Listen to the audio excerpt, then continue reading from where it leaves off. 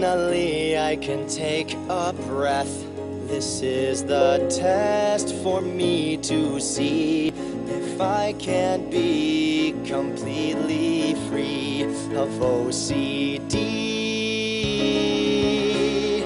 No matter what it seems. My dad got me a camcorder at a certain point when I was maybe 10 years old.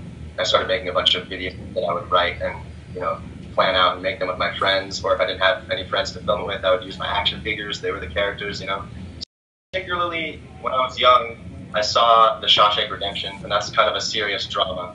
And then I saw The Green Mile, another serious drama, and they're both by the same director, and they have the same composer and the same, similar cast and actors and everything.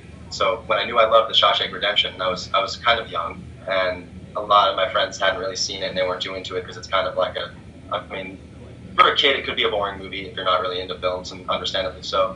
But when I saw it, I loved it, and I loved that it could create a story, and that it could pull me in and keep me there and make me feel as if what I'm watching is the only universe that exists right now. It's crazy how something can create something like that, or how something can induce a reaction like that out of somebody, and it's just on the screen. And I don't know, it just felt like a kind of magic, to me. So once I got that, it was like I got bit by the film bug, or whatever you want to call it. And I was more interested in the behind the scenes from that. To an extent, you're following a bunch of rules. You learn how to make films, and you learn the do's and the don'ts of filmmaking. There's a basic that you can have in your craft memorized. So if you're on a film set and you come across a problem, let's see, what should I do here? This light won't work. You're learning how to control things.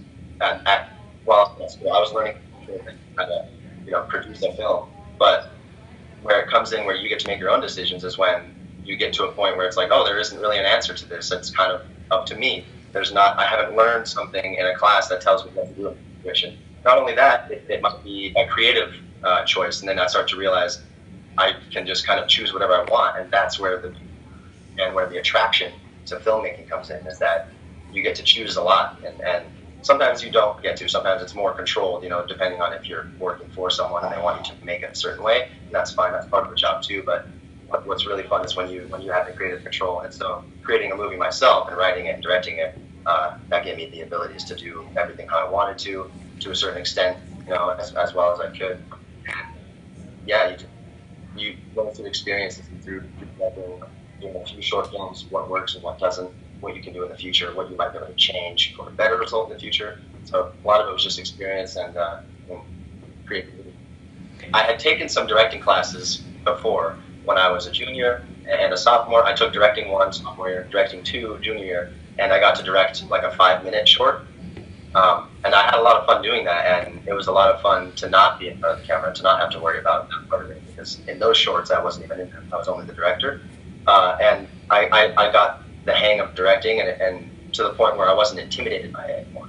Because when I first got to the school, I was only really specialized in acting, and that was what I was emphasizing in high school also. That was my area of study, was acting. But I had strong interest in directing as well, because one, I think it's fun and it's really cool to be able to be in control of that creative aspect of the film, but also because knowing about directing as an actor can help me when I am an actor, whether in future, like if I get a role in something, even if I'm not the director, just having that experience as a director will help me push my acting abilities and help me understand what directing is. What's hard is I didn't start off, I'm not saying I'm great or anything, but I definitely started off not very, very good at making films. Like I go back and look at my early years from when I first started in college, and I look at my ending stuff, this thesis and everything. I can see how I've grown, and there were points in the beginning where I was making things and I was hating how it was turning out, and I was kind of down on myself, thinking I'm not too good at this. But